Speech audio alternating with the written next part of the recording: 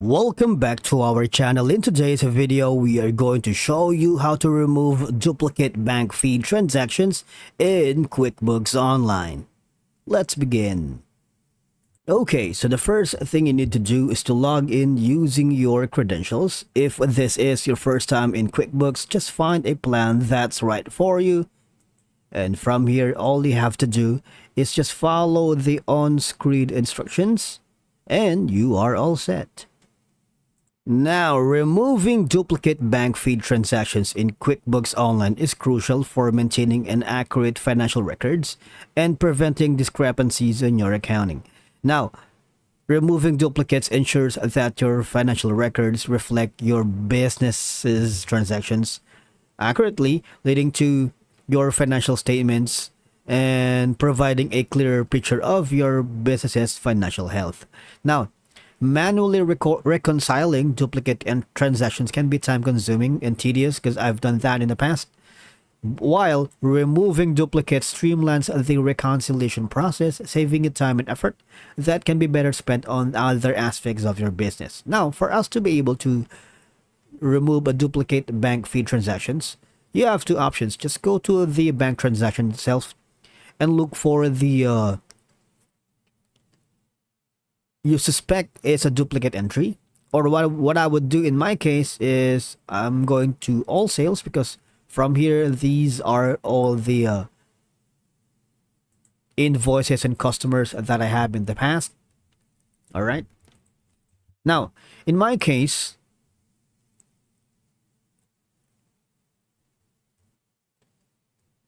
say for example, I have duplicate entries here for my bank transactions, because duplicate transactions increase the likelihood of errors in your accounting records, right?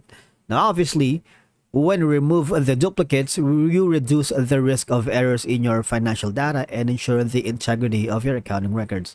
Not only that, it helps ensure that your financial statements comply with generally accepted accounting principles, or GAAP, or other regulatory requirements.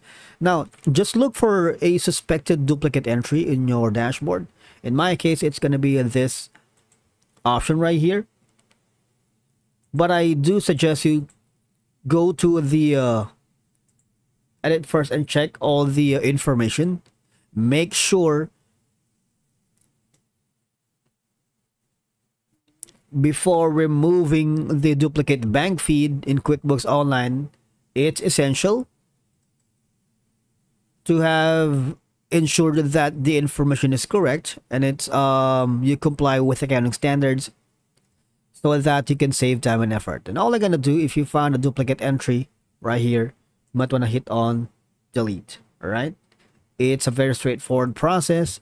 Now, in any case you are having problems removing duplicate bank feeds here on QuickBooks, you might want to go to the QuickBooks support, and all you have to do is just hover down to the topics that you have problems with, especially removing duplicate bank feed transactions.